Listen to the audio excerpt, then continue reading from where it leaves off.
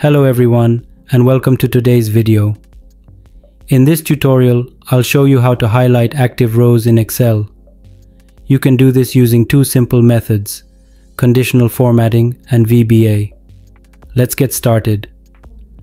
As a first part, we'll learn to highlight active rows using conditional formatting. Follow these steps. Select the entire sheet or just the range of rows you want to highlight. Go to the Home tab, click on Conditional Formatting, and choose New Rule. From the options, select Use a formula to determine which cells to format. Now type this formula in the box.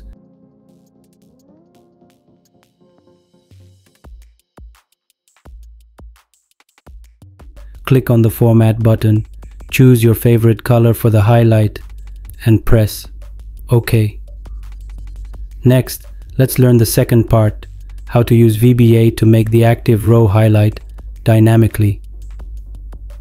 To open the VBA editor, we have two methods. You can use any one of them. Press Alt F11 to open the VBA editor, or right-click on the sheet and click on View Code. Type this code.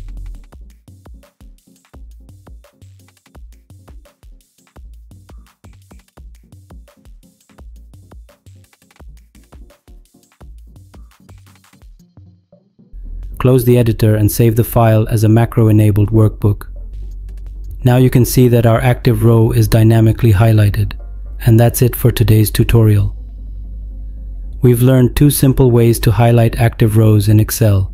If you found this video helpful, please like, comment, and subscribe to my channel for more Excel tips and tricks.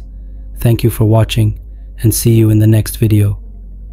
Subscribe for more Excel tips, and like and share to help others.